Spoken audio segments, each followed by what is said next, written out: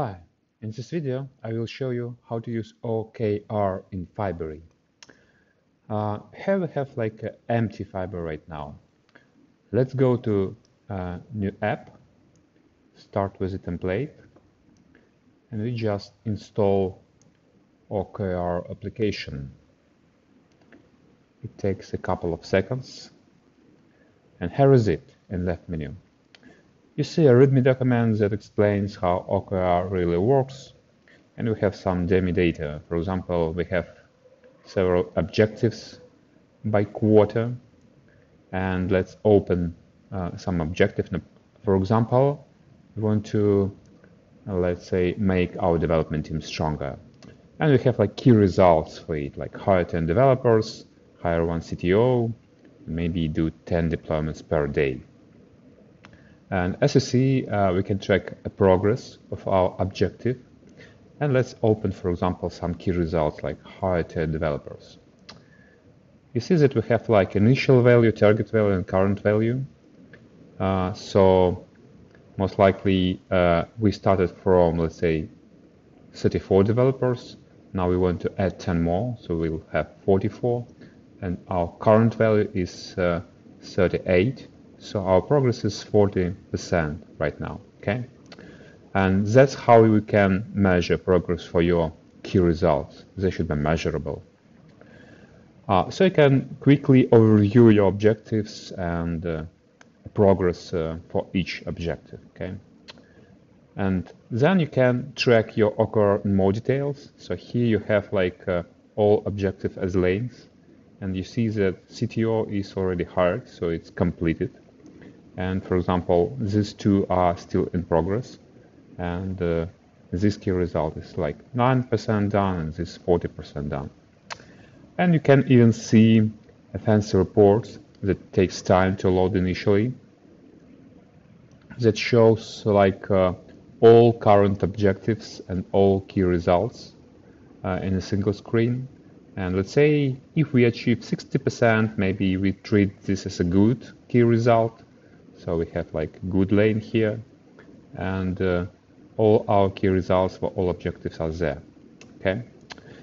Okay, it's demo data, so you can maybe just delete it and start from scratch. So I click configure app, and I can delete all sample data inside the application. So let's do that. And as you see, it's just like empty boards. Okay, so we are going to plan our next quarter. So let's add maybe one objective. Let's say increase MRR from 2 to 10K per month. Okay. And another, let's say, improve R&D team. So this one is pretty clear. So we most likely will just add one key result here. So it just like you can just repeat what we mentioned here. And let's say what our initial value. Let's say we have 2K right now. Our target value is 10, and our current value again 2. So we did nothing to improve it really. So our progress is 0. Okay, and improve R&D team is more tricky. Let's say we want to hire 4 developers, and let's say hire a CTO.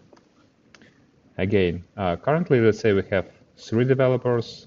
Our target value will be 7, and current 3 as well. Okay. And let's say we don't have CTO basically, so it will be like that. Okay, so these are our 2 objectives. You definitely can like put some text here, but I will just skip it to save time. And so on this screen you can see your objective by quarters, and here you see again your key results and progress for each key results. And on the chart, we see like, I should refresh it. we see that there are no progress for these key results at all. Okay, but most likely you want to dig deeper and plan some initiatives to reach your objectives. And as you see, there are no initiatives yet. So we can customize this application. Let's click Configure. So we see objective and list of key results. And we want to split objective to initiative. So we have to add a new type and call it initiative. Let's make it blue. Fix some spelling. Okay, so what field initiative will have? Basically, it will be maybe description.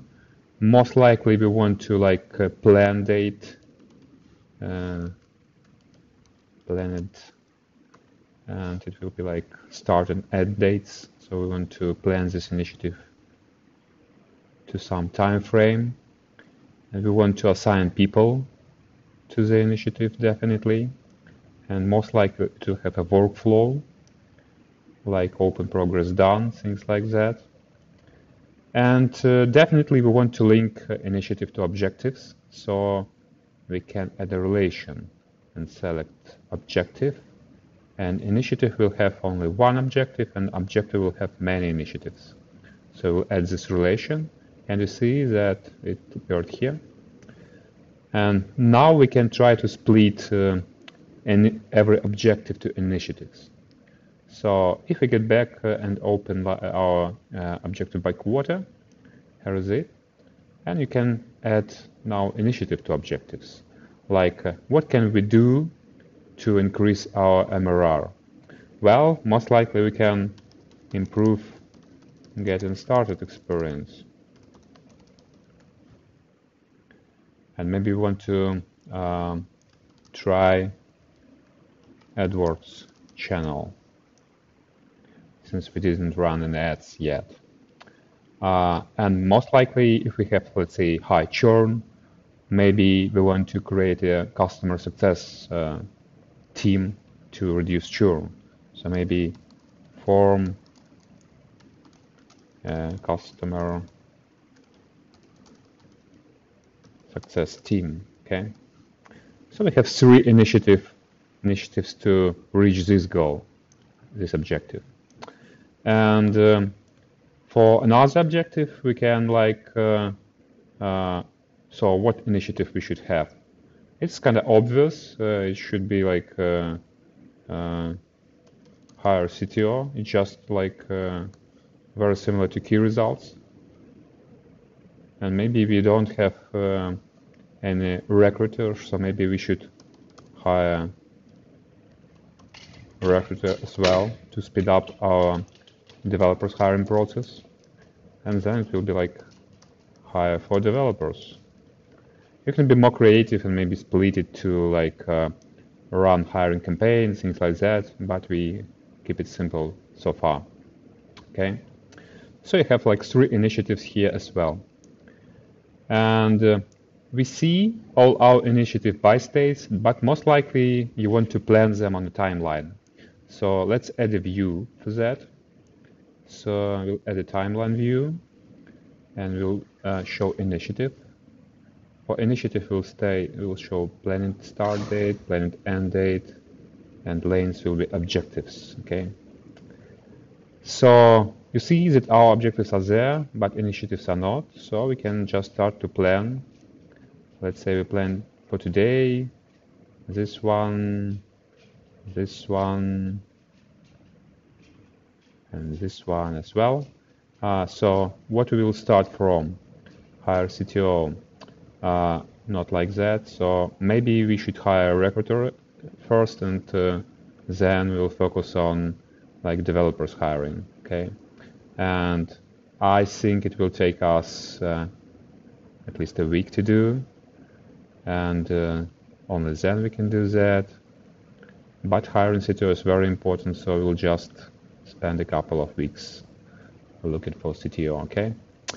And increase MRR. So again, we have several unplanned initiatives. Okay, so improve getting started experience will take time, and we will start just next week, for example. And most likely it will take us, let's say, a month to do. Try AdWords campaign, well, maybe it will wait till January. And from a customer experience team is really important, but most likely a recruiter will help us. So we postpone this task, I think, to January as well. And it will be a lengthy task for a month or so. Okay, so we can really plan our initiatives and start from high-level objectives and dig deeper to initiatives. And we can display some fields here. Let's say we want to see it planned and so on.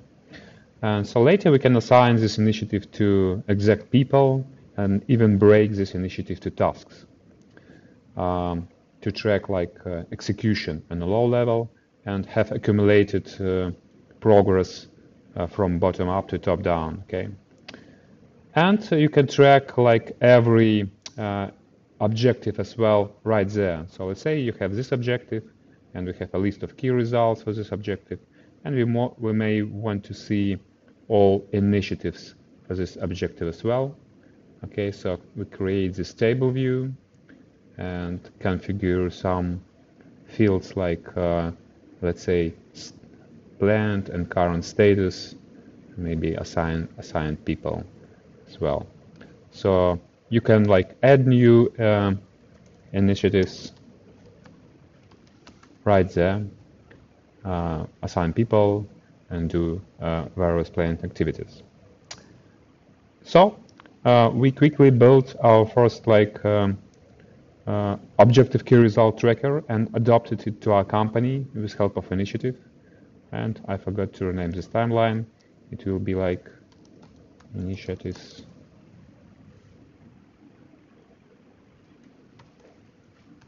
plan. Okay. Here is it.